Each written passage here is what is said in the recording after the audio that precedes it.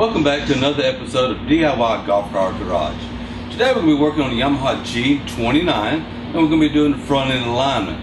On the Yamaha, a front end alignment consists of toe end. That is it. What we're going to check today is our toe end. There's no adjustment on any Yamaha without putting a lift kit on it that has a camber adjustment. So what we'll do is a 17mm wrench, a 12, a marker, a tape measure, and anything that's about, say about 9-10 inch square box, empty box, cement block, a brick, whatever you can get to help us hold the tape measure, and I'll show you what I mean in just a moment. But for now, let's get our tape measure, our marker, and let's go mark up these tires. Okay, the first thing we want to do is align our steering wheel. We want to make sure that the operation instructions, or this little paper that's right here in the front, is straight up and down. If you have a custom steering wheel, you want to make sure that it's equally lined up for you.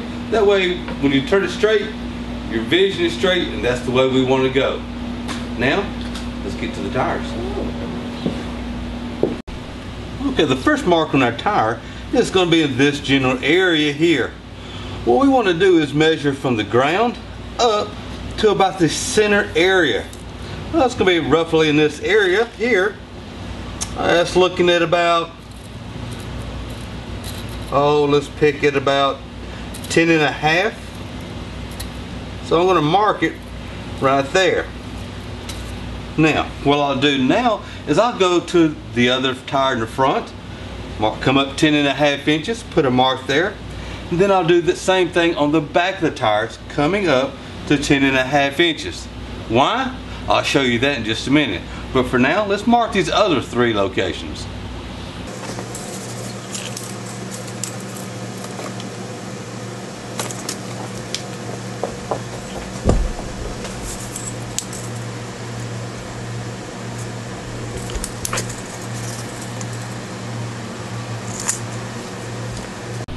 Okay, now I've gotten all the locations marked at roughly 10.5 inches all the way around. It really doesn't matter whether it's 10 or 10.5, it's just as long as the same on each tire. Next, what we want to do is pick out the very center of the tire. So we'll take the center treads, go right here in the middle, right about where I marked, and we'll make a mark here, going to go across it. That gives us our little plus sign. We want to go back and mark each tire the same way in the same location.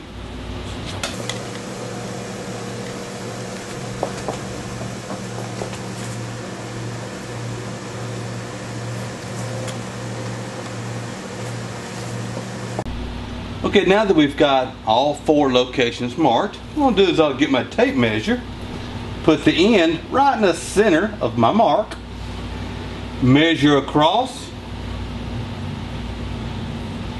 to the other mark right in the center, and this one comes out at 34 3/8. Now what I'll do is I'll go on the back side and measure across and see what I get there. Okay, I've got the front marked and the number. Now it's time to get the back. Here's where the little box comes into play because I'm doing this by myself. So what I'm going to do is stretch the tape measure across, laying it on the frame to about what I can see is the center. I'll lock the tape measure down.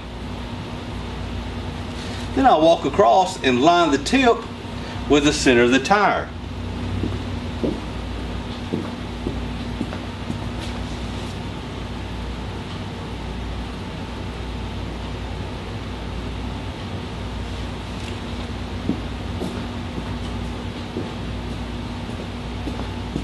Now I'll come back over here and take my reading. It's 34.5 inches. That means I have a 1/8 difference, the front being towed in at 1/8, which is absolutely perfect. You want it towed in 1/8 to 1/4 of an inch, because once you get going, the car goes in a forward motion, the natural tolerances will actually open the tires just a little bit, allowing it to travel in a straight bead. Now, if it had been off any, you would have to adjust the tie rods. Just to show you where they're at and how to adjust them, let me go get my wrenches. Okay, out of the steering column here, or the steering rack, you have your tie rods and your ball joints. Now to adjust this, take your 17 millimeter, take the jam nut, and you'll actually break it loose like that. Now what you can do next is you take your 12, which there's indentations on each side of your tie rod, and you can take it and physically turn it one way or the other. One way turns the tire outward, causing it to be towed out, and the other turns the tire in, which would cause it to be towed in. So you would do this, do them equally. If you turn this one here half turn, turn the other side a half turn, and then recheck. Just remember, if you do one side, you've got to do the other side the same amount. So don't overdo it to begin with. Once you're finished, be sure to come back and retighten this jam nut. Also, while we're down here, this little flat bar is called a knuckle arm, or in the industry referred to it as the little S-arm. This will be the first thing to bend if you ever have a wreck or run into something. So if you feel like your car is darting one way or the other, check both of these, because one may be bent. If it's bent, let's replace it with new instead of trying to beat it out flat, because you can never get it just right. Well, I hope today's episode on the front end alignment of a Yamaha G29 helped. Just remember, before you start checking your toe in, look at those knuckle arms, the little flat S bars that I told you about. If one's bent, that could be your whole problem. Get you some 14 millimeter tools, swapping things out, you're probably good to go. If you have any comments, let me know. Don't forget to subscribe, and once again, thank you for joining us here at DIY Golf Car Garage.